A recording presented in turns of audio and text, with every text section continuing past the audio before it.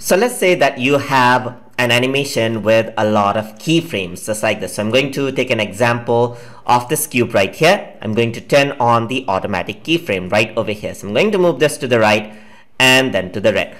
Alright, so now let me add in a bunch of small keyframes right here just to make it look more detailed. So I'm going to add a keyframe here, add a keyframe over there, a small keyframe over here, and just like that, I'm just going to change out the keyframe right over here from the side as well. So I'm going to go around here, change the keyframe, go around here, change the keyframe, and you can see that you got a lot of keyframes right here. So once there's a lot of keyframes, your animation might be a bit jittery. So if I were to play this around, this will start to be more jittery, as you can see. So now, as I add in the keyframes, let me just go back and let's press the play button, and you can see that the animation is jittery, and this might be something you want sometimes, but sometimes you may want to smoothen the motion out and remove some of the extra keyframes right over here. So once you add in more keyframes, the animation is more jittery. So in order to make it smooth, you'll have to reduce the keyframes. So you have to reduce the keyframes,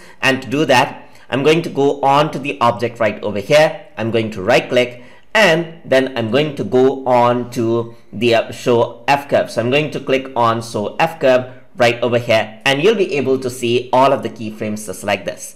And in order to apply a smooth motion to all of it, I'm going to press Ctrl A, and all of them will be selected just like this.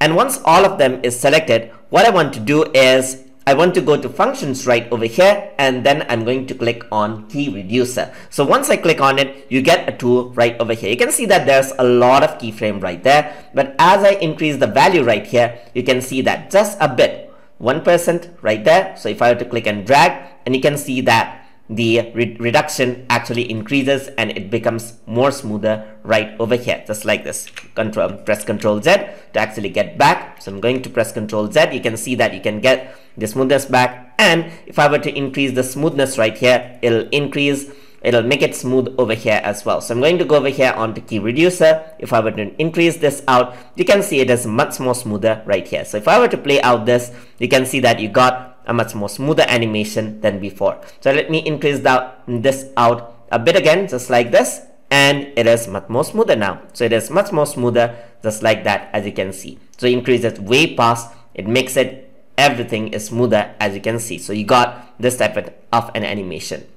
But if you were to smooth it really at a high level, you might lose the original motion, so you want to keep it low. So you'd want to actually use just the right bit of amount right here.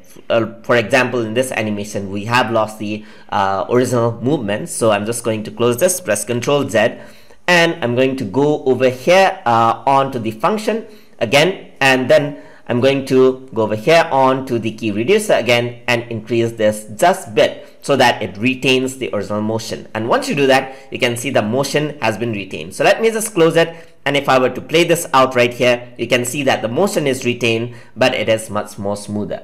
So that is how you can use the key reducer to make everything smoother inside of Cinema 4D. Hope you guys learned something as always, and as always, please like, comment, share, and subscribe.